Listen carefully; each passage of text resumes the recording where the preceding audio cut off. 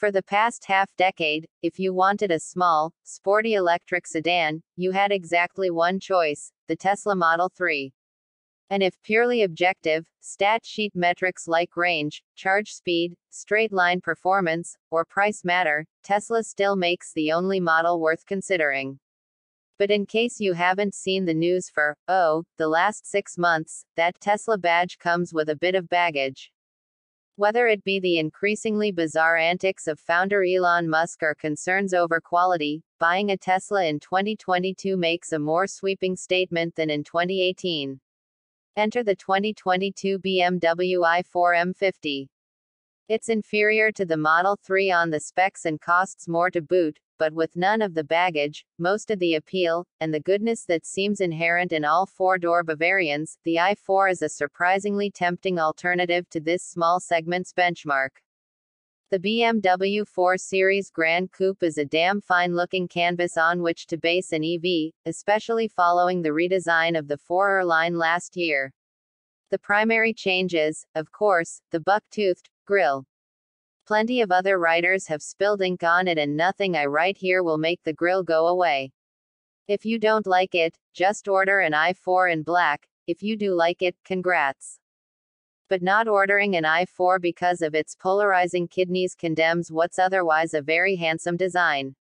The plunging roofline, which terminates in a small ducktail spoiler topped with a cheesy carbon fiber lip on my tester, is a natural pairing with the long hood and impressive dash-to-axle ratio, making the i4 look more purposeful and traditional than today's vaguely egg-shaped EVs, like the Mercedes-Benz EQE. Like the exterior, the i4 receives one big change in the cabin. A curved, slab-style display sits atop pedestals on the dash, and I hope you like it, because it's the new normal on future BMWs. Other than that, the same clean, unfussy design remains. The interior looks particularly nice with cognac faux leather and carbon fiber trim, and more importantly, it feels solid and well built, especially relative to the Model 3. I can't begin to understand why BMW chose to electrify the 4 Series Grand Coupe over the benchmark 3 Series sedan, although I bet the squandering of the i3 name on a frumpy tall hatchback had something to do with it, but it does mean some trade-offs. The cargo area is super easy to access because of the liftback design, although I still had to lower the rear seats to fit a pair of golf bags. At the same time, the rear headroom is tight for adults, and the lower roof line makes getting in and out a challenge. The front seats aren't an M-specific thing, but they're supportive on twisty roads and comfy over long journeys. Despite the M50 badge on the tail and the optional 20-inch wheels on 35 Series front, 30 Series rear tires, the sportiest i4, so far, has a surprisingly relaxed and pleasant ride. The steering is just isolated enough over bumps and imperfections and avoids the hyperactive behavior my colleagues and I have complained about in other M&M adjacent products, so it won't tire out the driver by demanding constant corrections on long freeway hikes. Little sound makes its way up to the cabin as the M50 spec adaptive dampers do their work. The default comfort mode is where it's at. BMW's decision to skip run-flat tires surely helped there, and it probably made a difference in the lack of tire roar.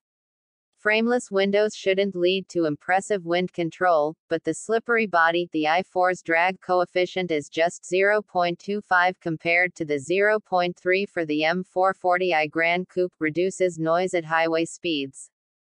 The i4 and X introduce iDrive 8, BMW's latest infotainment software, and it's lovely. The graphics are among the best in the business with crisp, vibrant colors. This isn't a fancy OLED display, but it doesn't look far off.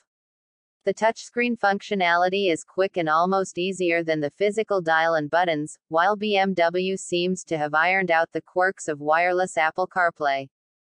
The digital instrument cluster is bright and vibrant, with 3 different gauge layouts and a reconfigurable center information page.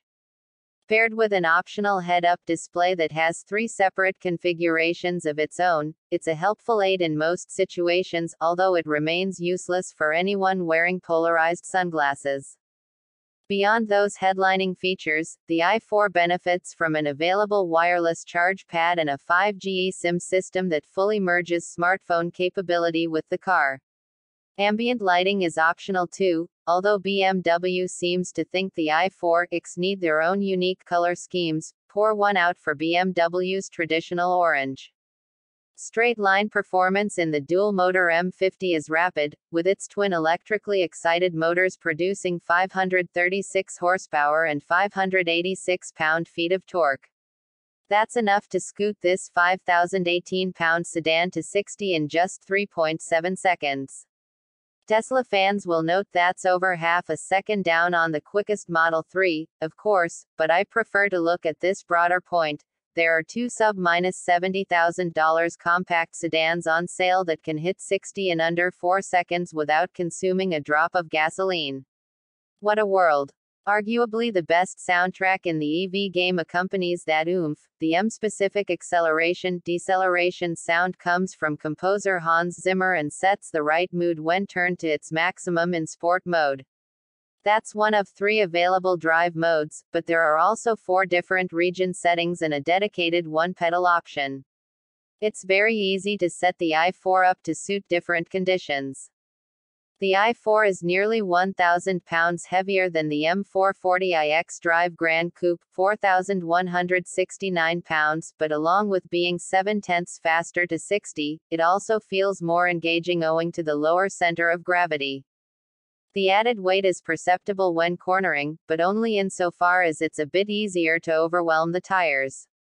The steering feels natural and predictable, and while less nervous than other BMWs, it's still quick to react to sudden inputs. The brakes proved excellent too, although I spent most of my time in one-pedal mode. The handoff from regenerative to friction brakes is seamless, so even drivers that dislike one-pedal driving will feel comfortable. Every i4 M50 comes standard with forward collision warning, automatic emergency braking, and blind spot monitoring with rear cross-traffic alert. That's a disappointing standard roster, but filling it out is an affordable process relative to the M50's $68,000 starting price. The $1,700 Driving Assistance Professional Pack adds full-speed adaptive cruise control and active lane keeping assist with steering assistance. This elevates the Active Safety Suite to say Level 2 standards. Active navigation helps manage speed based on curves in the road along the selected route. Less essential is the $700 Parking Assistance Pack, which introduces a surround view camera and automatic parallel parking. On the road, the i4's optional active safety package is as good as on any other modern BMW product. Smart and responsive, it reduces the driver's workload substantially. The only thing missing is full-on hands-free driving. Neither NHTSA nor the IIHS has crash-tested the i4, but results from Europe have not been promising. The BMW i4 M50 can return up to 270 miles on a single charge, but my tester's optional 20-inch wheels slash that number to just 227 miles. No amount of style is worth such a substantial sacrifice. The arrival of the i4's eDrive 35 model is driving the starting price of this all-electric liftback down to $52,395, including a $995 destination charge, but the M50 is a good bit dearer, at $68,295. It's the only way to score a dual-motor layout on the i4, but the i4 M50 also promises far more straight-line speed, a more aggressive standard wheel tire package, adaptive dampers, and a host of other performance-focused goodies. The actual equipment roster isn't quite so different, although that's par for BMW's course. As for my loaded tester, the out-the-door price was a hefty $82,820. To be frank, you don't need most of the extras. The $3,600 matte blue paint is an expensive maintenance headache, and the $2,500 high-performance package's 20-inch wheels sacrifice almost 50 miles of range. Drop the $2,800 carbon fiber exterior trim and $300 CF interior trim, because it's too kitsch for something that will never see a race track. That drives the price down to about $72,000, improves the range, and makes a far less flashy visual statement. The i4's lone foil is, of course, the Tesla Model 3. It packs more range and faster charging, and is quicker to 60 in top-spec performance form. And it's a good bit cheaper, too. The dual-motor long range can scamper to 60 in 4.2 seconds, half a tick down on the i4 M50, but it covers 334 miles to a charge while retaining a $60,690 starting price, including a $1,200 destination charge. And if you really want to smite your BMW-loving friends, the Model 3 Performance demands $64,190 for a 3.1-second sprint to 60 and 315-mile range.